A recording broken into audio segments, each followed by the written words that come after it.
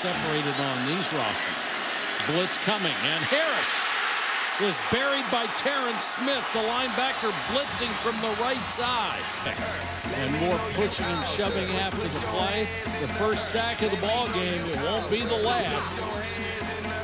Harris has completed 5 out of 17, but only for 17, or 5 out of 7, but only for 17 yards.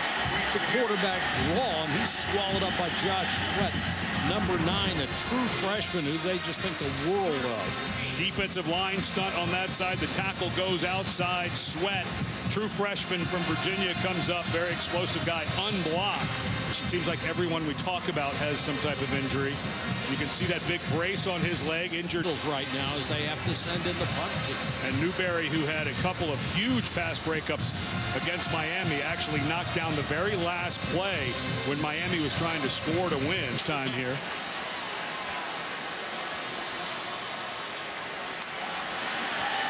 That one's batted up in the air again. Seminoles are so good at that. Newberry, that's his second. Like he's playing volleyball. And that's the one that this ball's in the air for entirely too long for the liking of the Gators with everything we've been talking about. If there's really open coverage to that side. Blitz coming, and they got there. That is on the quarterback as Javian Elliott, the senior. Nick Callaway was uncovered. There were so many bodies to that side. Yeah, from 37, he missed from 51 wide left. And it's blocked.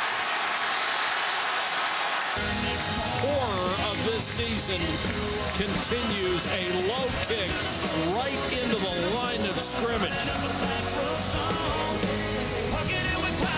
It ended with nothing.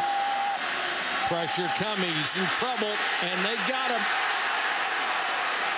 Back at the 8-yard line. The 5th Florida State sack. 15 pounds at safety.